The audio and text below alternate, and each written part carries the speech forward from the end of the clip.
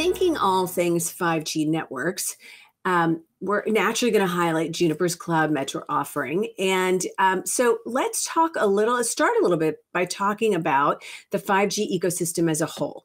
So as we move from 2G to 3G to 4G to 5G and 6G, we're looking at more connected devices than ever before. Anyone listening to this show probably knows that, right? More connected devices than ever before.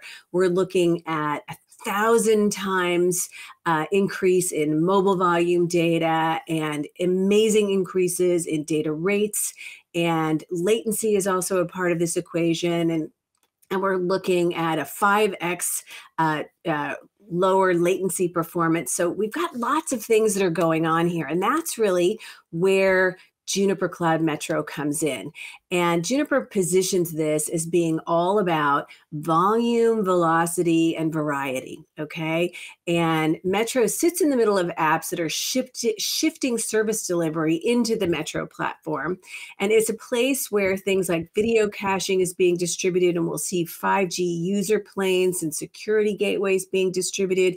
And we'll also have a massive increase in workloads that are residing in edge cloud, applications being moved to the edge. All of these things will be pushing into Metro. And that's, I think, part of what makes this such a valuable solution.